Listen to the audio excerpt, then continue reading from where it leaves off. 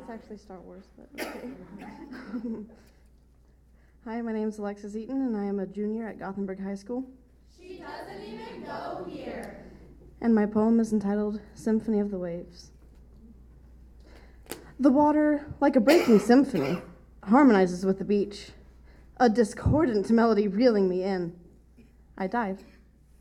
The flute plays in my veins as the waves tickle at my knees. I venture in further, throwing myself above the waves. My laughter chimes over the water.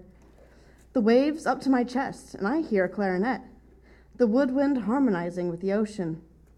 I laugh again, not caring to look back to shore. I swim farther, not noticing the danger. I go to plant my feet in the sand, for a large wave heads toward me. It hits and it sends me reeling.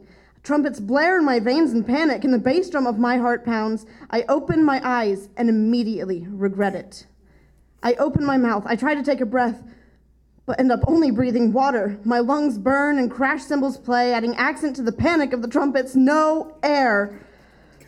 I break free and have enough time to gulp some precious air before I am again drawn under. I find it ironic.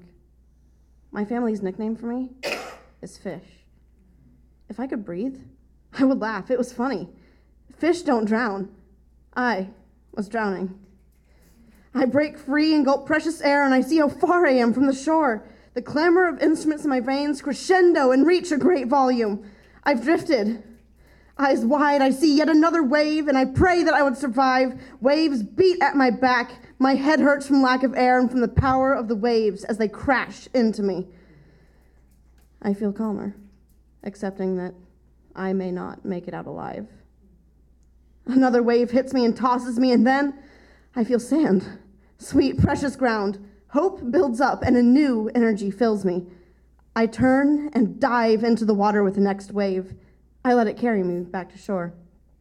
I stand, and I fall to my knees as exhaustion hits me, the instruments reaching the end of a decrescendo.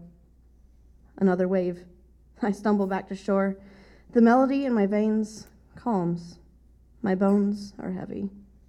I'm safe. The danger of the waves lingers in my brain. I underestimated the symphony of the waves.